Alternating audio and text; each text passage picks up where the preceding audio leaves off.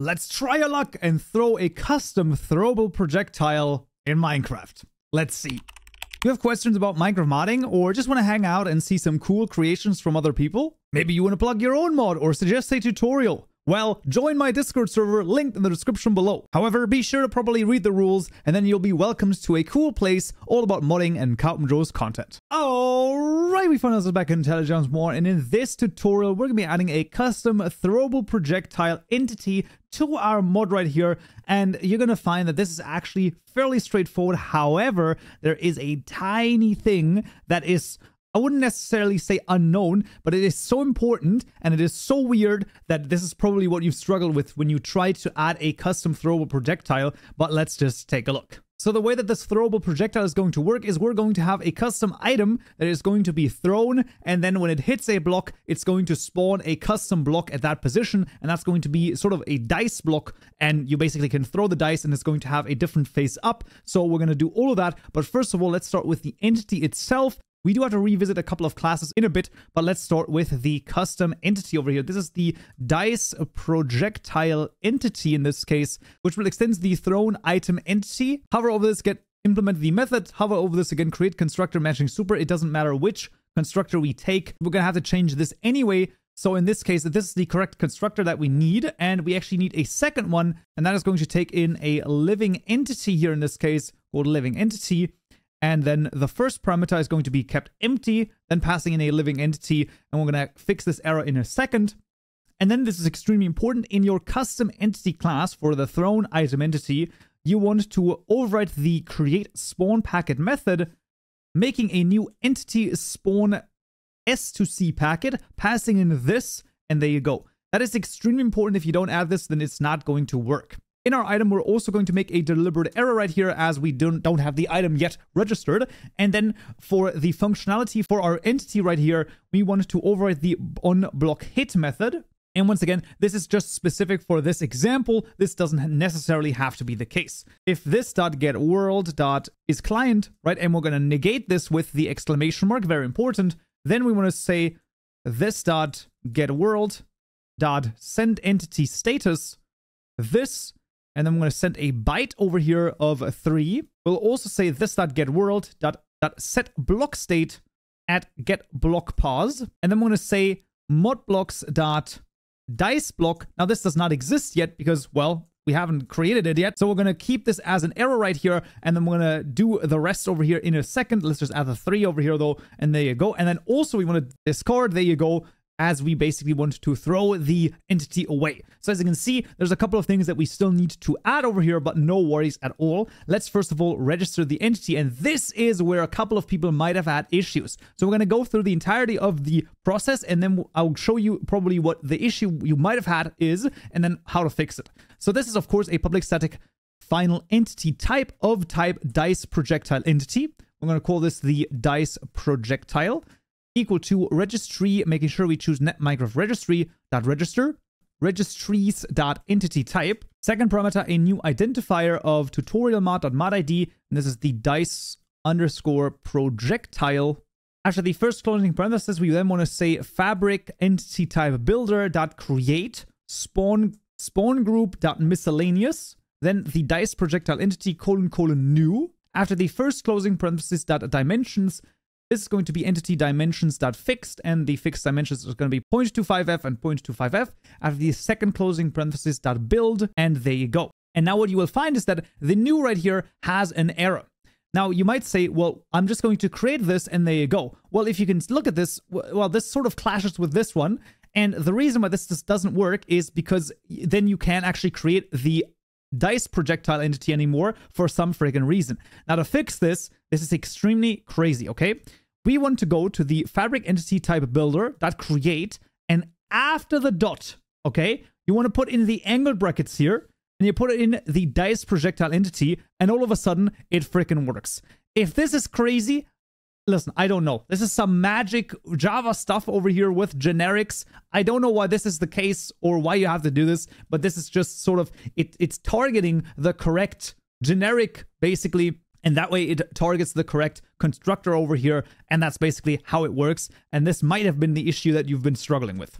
But there you go. That is the dice registered. So in the first constructor over here, we can then say mod entities.dice projectile, and that fixes this issue. And we can move on to the item itself. Now for the item, of course, we need a custom item for this, as well as a custom item class, right? So this is going to be our dice item here in the custom package. There you go. Now this will extend the item class in this case, because it's going to be a normal item. Hover over this, create constructor matching super. And then what I'm going to do is something very interesting, and that is I'm going to press shift twice, and I'm going to search for the snowball item here in this case.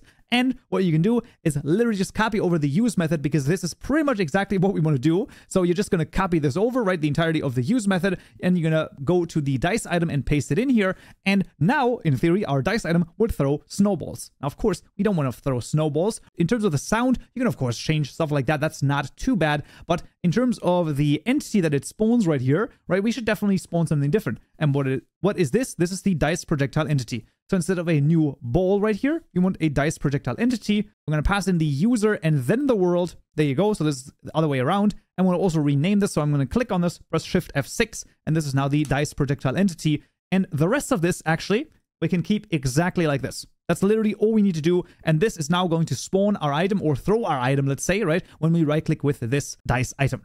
So we now want to register this in the mod items class right here. Let's just take the corn right here, and this is going to be our dice. Of course, making sure we change the name over here as well to dice, and the rest here is actually okay. Then we just want a new dice item instead of the normal item. And that is it. That is the dice registered. With that, we can now go back to the projectile again and say mod items dot dice over here. Now this is not strictly necessary, because in the dice item itself, we're setting the item via the item stack, right? So this is actually okay. However, if you want to be absolutely sure that this is done correct, then you should basically do this as well. Let's add the dice data gen as well. This is going to be for the model right here. This is literally just going to be the dice generated model. And there you go. Now the last thing here is the blocks that is not yet been done. And before we move on to the blocks, let's actually also add it right here.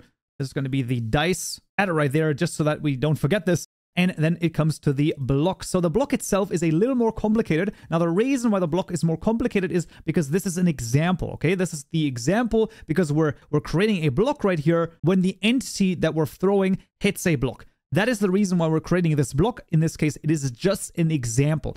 In theory, you don't have to do this. This is just an example. So in our custom package, we're going to make the dice block, and that is going to extend the block class. And for this, we're going to hover over this, create constructor matching super, and I'm going to copy over the contents of this, as this is, as I've said, basically just an example. This should be taken as such. So we of course have a facing property, because what I want to have is when the block lands, right, I want the possibility of each of the different numbers on top to basically be displayed, and that's going to be done with these different things right here. Of course, the append properties method, very important if we have a block state property, and then here when you place the block, right, you get a random block state, which is basically going to be just get you a random direction over here. You can probably do this easier, but I found this to be absolutely totally fine, and that is basically going to be our dice block class here in this case. And then when it comes to the block registering, we once again want to make sure that we copy a block over here that is using registry.register. We don't want an item associated with this in this case. So this is going to be the dice underscore block.